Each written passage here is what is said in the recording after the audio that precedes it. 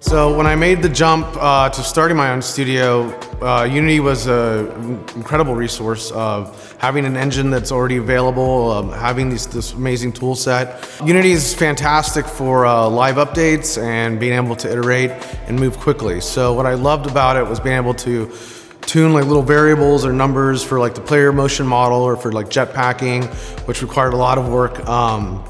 To get just to feel right, to really eliminate motion sickness. So having the ability to just have your VR headset on, punch in a new number, put it back on, was like really fast, and just being able to then save those values out and then being able to play test and iterate with someone else and having them try. And that's just, that entire loop is so much faster than some of the previous tools and methodologies that I'd used. To me, that was a lifesaver. So just being able to really get in there, make changes so fast, was able to do something that might have taken me like 3 or 4 times as long, I was able to do within seconds.